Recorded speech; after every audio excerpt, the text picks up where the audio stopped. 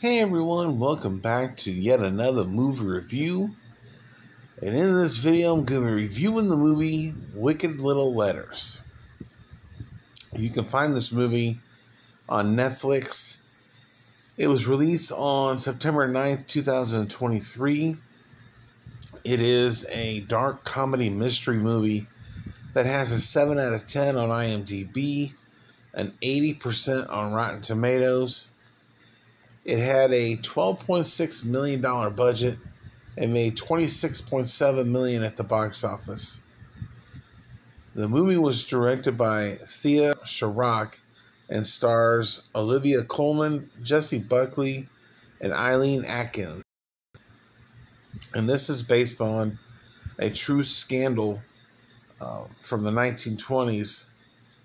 And it is about residents of a small little community who start to receive letters that have hilarious profanities, foul mouth, just crazy language in these letters.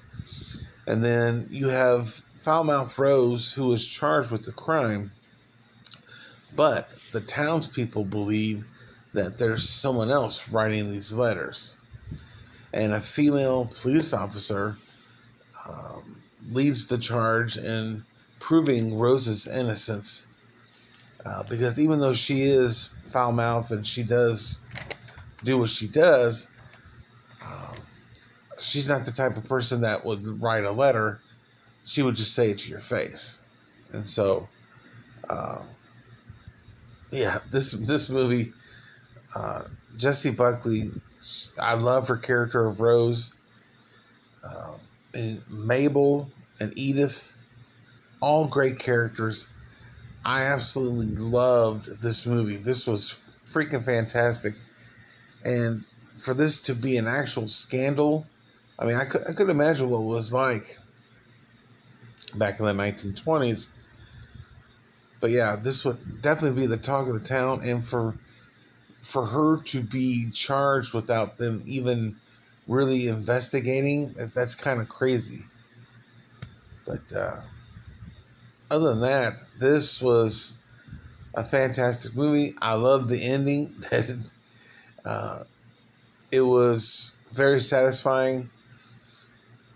And I love the characters, especially Rose, Edith, and Mabel. And this was just a lot of fun. So in the comment section below, if you've seen it, give me your thoughts and opinions. If you're new to the channel, don't forget to hit the subscribe button.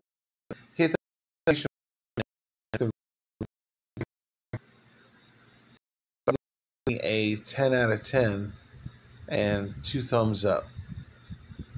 But thanks for watching, and I'll see you guys in the next one.